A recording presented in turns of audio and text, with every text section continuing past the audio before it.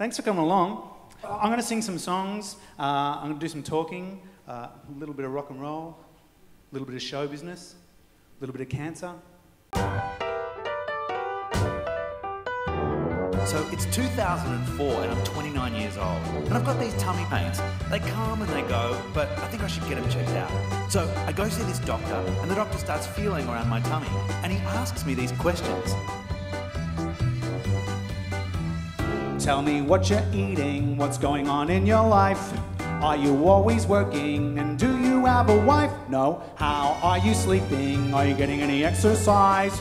Regular bowel movements, is there anything on your mind? Yes, what should we do with the pain in my tummy? Is there anything you suggest? The word Jew describes a religion and an ethnicity. They just roll it all into one word. That way it's impossible to leave. And like Lance Armstrong, God chooses to help a select group of people that he likes, and he crushes anyone that gets in the way of his success. If you want a Messiah, he'll pump up your flat tire. Hold on, hold on. He's coming.